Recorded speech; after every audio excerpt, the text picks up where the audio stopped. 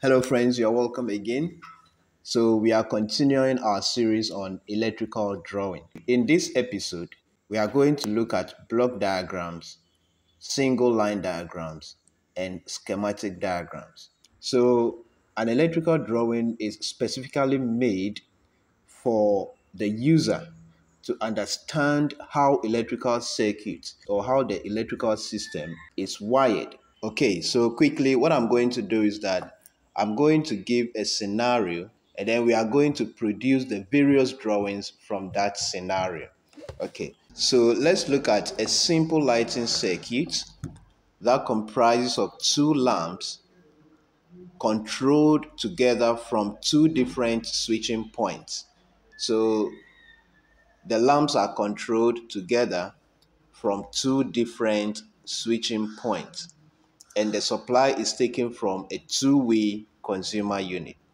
All right, so before you start drawing, you must understand what you are representing. The drawing is a representation of something that you want to do.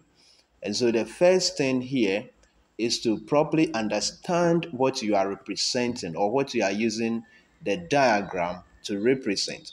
In our case, we are creating a block diagram that will represent a lighting circuit that comprises of two lamps controlled together from two different switching points. And the supply to this lighting circuit is taken from a two-way consumer unit. So first, we understand that there are two lamps in the circuit. There are two switching points.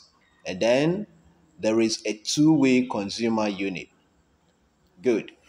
In drawing a block diagram, we use simple blocks to represent the components and accessories of the wiring system, and then we use single lines to represent the wires.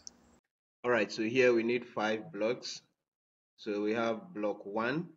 This block will represent our consumer unit.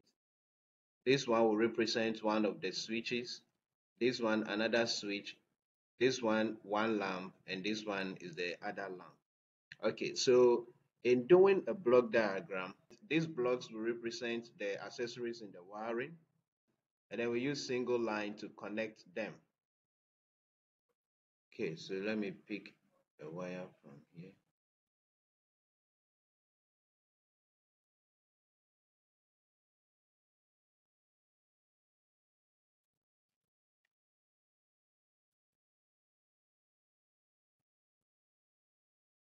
All right, so here, per the scenario given, we have 5 blocks to represent the components that we are using in the wiring. So the next thing we do now is that we have to label these blocks to represent a particular item in the wiring. So the first block is our consumer unit. Then the second block is one of the two switches. So we can call this switch 1. And then this would be the second switch, which we can name switch 2.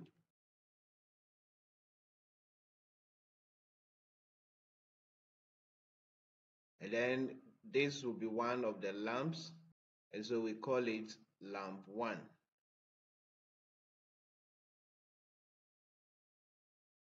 Then the last block will also represent the second lamp, and so that will be our lamp 2. All right, so this is a block diagram, and so we only use blocks to represent the various items or components or accessories in the wiring. So we have a consumer unit with switch 1, another switch, lamp 1, lamp 2. All right, so you see that this type of diagram is very simple, and it doesn't give much explanation or it doesn't give much detail of the drawing. So looking at this drawing, the information here is very limited. A beginner electrician can actually not use this diagram to do anything meaningful. The only thing you can do from here is that you know there is a wiring that comprises of a consumer unit, two switches, and then two lamps.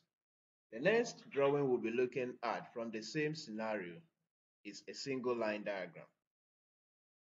All right.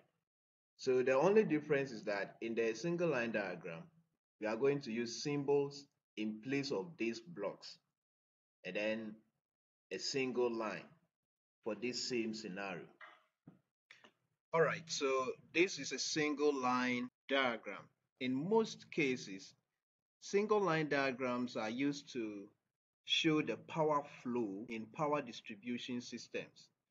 And they are also used to simplify complex systems such as electrical panels and then power plants.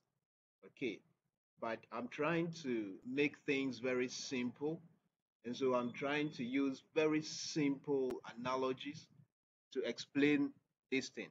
All right, so here, there's a single line diagram for the scenario given. And you can realize that again, you can see that this gives you an idea of certain components that are part of this circuit, but it is not giving us the actual layout of how we want these components to be positioned and how they are connected. Okay, and so we'll move ahead to look at what a schematic diagram looks like. Again, I'm using this very simple scenario to explain all the different types of drawing. All right, so next we have a look at what a schematic diagram will look like. So here, there is a definition here for schematic circuit diagrams. And it says that a schematic diagram of an electrical circuit shows the complete electrical connections between components using their symbols and lines. Unlike wiring diagram, it does not specify the real location of the components, and the line between the components does not represent real distance between them. Schematic diagrams focus on the functionality of the circuit rather than the physical layout of the circuit. All right.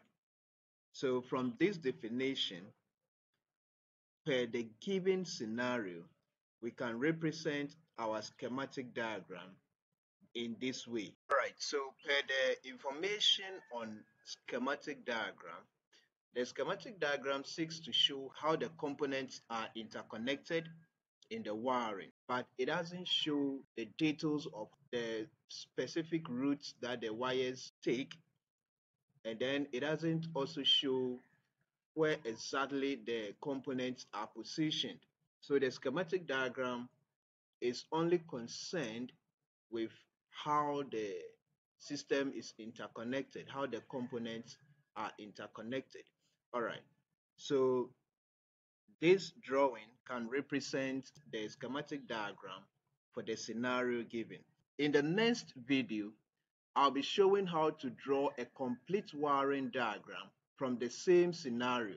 And in that video, we'll look at a layout diagram, and then we are going to draw the wiring diagram according to the given plan.